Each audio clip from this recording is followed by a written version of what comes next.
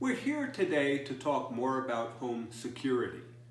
And this is intended to be a continuation of two earlier videos, one about garage security and one mostly about door security. And I will put links to those in the description below. But to summarize, in each I use this bear analogy. There's an old joke that if you go hiking with your friends and you come upon a grizzly bear, you don't need to outrun the grizzly bear, you just need to outrun your friends. And when it comes to home security, one of the keys is that you don't have to make your house into an impenetrable fortress. You just have to make your house less attractive to a burglar than that of your neighbors. In the past videos, we talked about how to secure your garage, how your locks, especially on your sliding door and potentially your deadbolts, might be inadequate, the desirability of installing a wrought iron door on your front or main entry doors, the importance of keeping your house in a neat and occupied appearance, and today we're moving on to exterior lighting, interior lighting and sound, and a bonus tip about inexpensive motion detectors, how you might use them to protect your house. The very first DIY project I did on my very first house was installing an exterior light. And I'll tell you the truth, I was nervous. I was reading the instructions carefully. I was yelling at a friend who was helping, "Don't interrupt me, I might burn the house down." And I think caution around electric is good, but I don't think you should fear electric if you haven't dealt with it. Wiring in a light is a fairly easy thing. Perhaps wiring in a electric eye, day-night sensor might be a little bit more difficult, and wiring in new switches might not be something you've done before. But I'd like to share with you a little bit of my approach to electricity. I kind of just see it as water flowing. Water flows in and flows back. When you wire a switch, you are effectively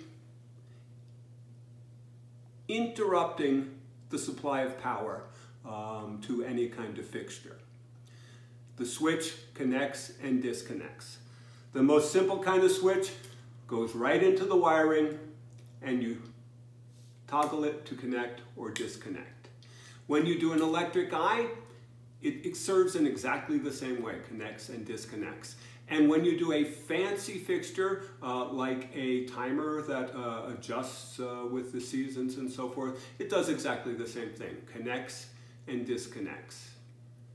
I encourage you not to be afraid to take on issues of dealing with electric, especially when you follow the manufacturer's instructions carefully. One simple and inexpensive tool you might want to consider if you're doing electrical work is an electrical tester.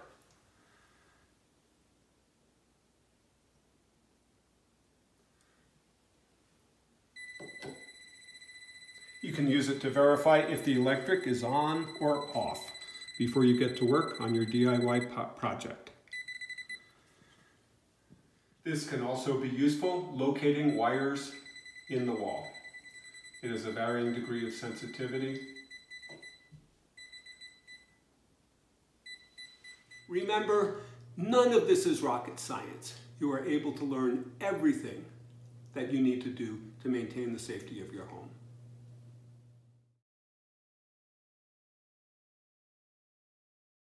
The simplest security lights that you can use just wire straight in as a replacement of the old fixture, but include an electric eye so that they come on at night and go off in the day. You don't have to worry about them when you're traveling out of town. Simulating nightfall. Similar to the day-night fixture we looked at before, this one has easy installation but much more sophisticated function. It can be a motion detector alone, but I have it running with a day-night feature, so it comes on at night. But it also has a high-low function, so that if motion comes by, it goes from a low light status to a bright light status. This is an LED light, probably about 22 watts. In the old days, these were halogen and would have run 150 to 300 watts and would not have been affordable for running all night long. LEDs have made exterior lighting much more affordable. This setup is quite a bit fancier, probably not basic DIY. It's a switch box with an electric eye that runs to a remote location. These electric eyes cost somewhere between $10 and $20. I found them to be very reliable. They tend to last 1 to 5 years before they burn out. I have found that it's best to wire them into the top of the box so that water doesn't get into them. This remote light fixture serves a dual function. It shines on the house and improves home security. Additionally, at one point, teens would gather on the other side of this wall at night. With the light installed, they have found another place to meet. This exterior light similarly has a day-night sensor wired right into the light. These recessed exterior lights are very difficult to put a day-night sensor on, but you can wire in a timer that works just as well, and it's actually easier to install. These wall light timers are one of my favorite tricks. I use them for the recessed lights on my house. They're also good if you have a light in a dark porch area or a dark entry to your home. I use them timed to come on at dusk and to go off at sunrise. And they adjust on a daily basis so that as the sun rises and sets at different times, they adjust to those times. They'll come on at 4:50 p.m. in the winter, 8:30 p.m. in the summer, and no adjustment is necessary. The buttons are awfully small. When I program it, I use a pencil tip. The instructions can be a little bit complex, but there are infinite variations of how you can adjust these. They can be adjusted to come on at different times 7 days a week, to come in off and on multiple times, and they have all the variation to keep a teenager happy.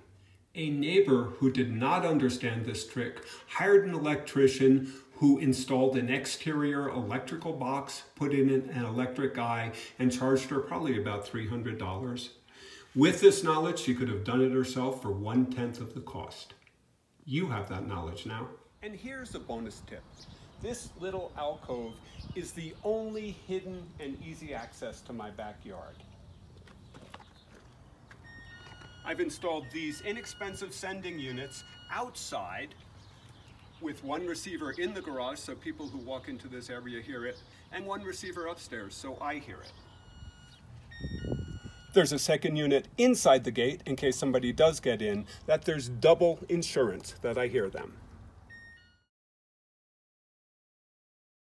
And in fact, it works. My neighbor tells me that the other day a homeless person came to this gate and walked away when the alarm bell rang.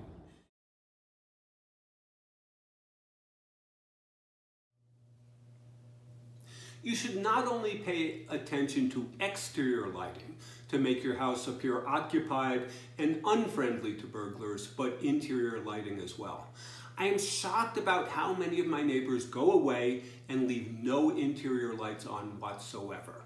One of the simplest and least expensive ways you can protect your home is to have lights going on and off inside throughout the night. I will sometimes have 2 investment properties plus my primary residence going at the same time, and I have a large number of these inexpensive timers that I use inside the house. They cost $5 to $10 each and are incredibly simply to operate.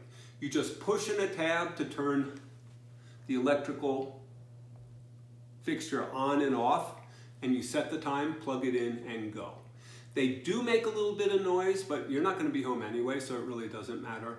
I found them to be incredibly simplistic to operate and incredibly reliable.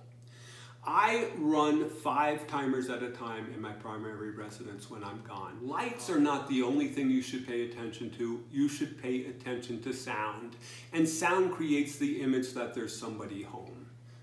I have an inexpensive and a little bit painty old portable stereo that I plug into a timer near the front door I play a talk radio, so it's ambiguous as to whether it's radio or television, and I play it at a loud enough level that it's clearly audible outside of the door. One might imagine that most burglaries happen at night. However, in my neighborhood, more burglaries happen in the day. People are not home, and the homes are more accessible to the burglars. Thinking about this, I put a no solicitor sign on my door,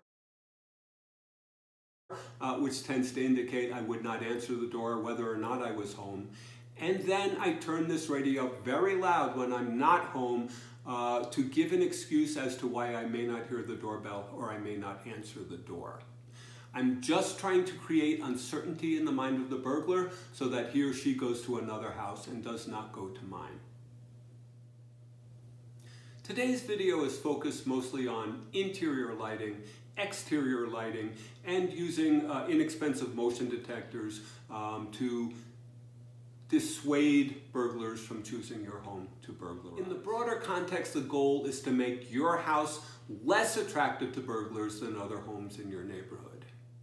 I do want to cover a few more things as we come to the end. The first is a question for you about how long these videos should be. I am a technological dinosaur. I am playing with these YouTube videos to learn about something new and maybe to share some information I have. My guess is somewhere between 3 and 10 minutes is the right timing. If you have any suggestions for me, please leave them in the comments.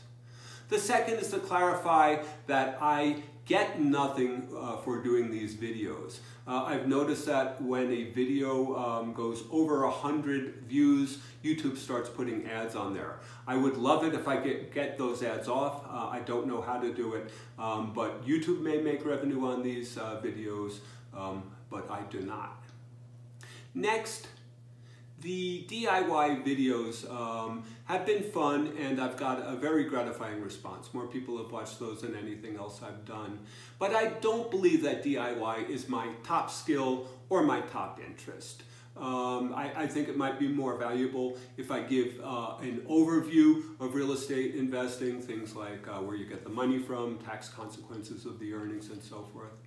I have an interest in consumer issues. Hopefully I have an upcoming video that says, is a Costco membership worth it? And other fun issues like that.